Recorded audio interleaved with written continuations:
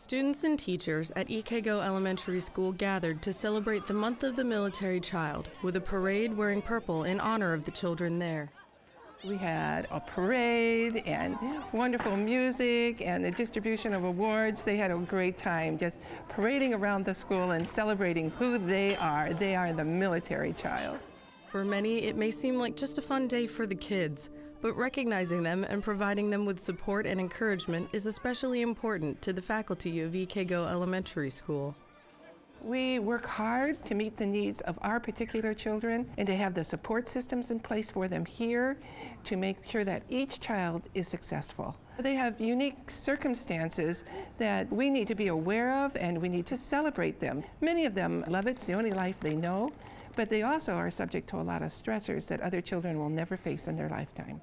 The children spent the day waving and playing, smiling and even dancing with their schoolmates, teachers, and family. The teachers believe that this shows even one act of recognition can make such a difference in the eyes of a child. Petty Officer Amanda Kitchner, Yokosuka Naval Base, Japan.